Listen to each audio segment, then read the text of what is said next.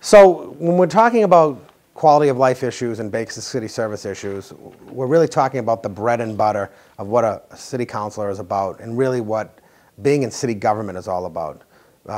Quality of life is so important for the people who live in our neighborhoods, and we're sent to City Hall to fight to improve people's quality of life and to ensure that city government is being responsive to the needs of those people who want to improve their quality of life. Every day we get calls on constituent services, from fixing a street light or filling a pothole to removing graffiti or litter that's accumulated, to helping an elderly person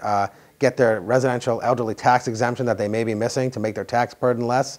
to helping a community group solve problems in their community and protect their neighborhood from overdevelopment. These are quality of life issues that people want in their neighborhoods to remain strong. And they expect their city councilor and they expect city government to be their advocate, to be on their side, and to fight to work for them. Ensuring that the city's delivering basic city services across the city fairly and equitably is one of the #1 jobs of a district councilor and one of the #1 jobs of city government. Every corner of our city should expect and has the right to expect top-notch basic city services from their government, meaning Public Works will pick up their trash in a timely manner. Their streets will get plowed in a timely manner. When a sidewalk is cracked or a street is crumbling, they deserve to have that sidewalk fixed or that street resurfaced. And when it means that a park or a playground needs to be totally renovated through a major capital expenditure in our budget, then that basic city service needs to be done, because the citizens and the residents and the children of the city have the right to play in safe, clean parks.